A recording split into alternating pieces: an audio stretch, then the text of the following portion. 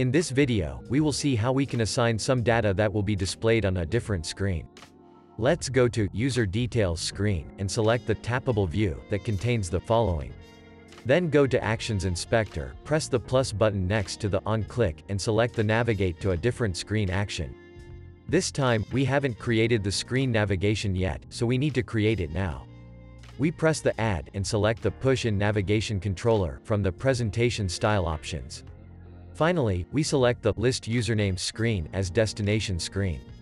Once we've selected the new screen navigation, we need to select the data for the usernames array of the destination screen. We are going to use the following array from our user screen property.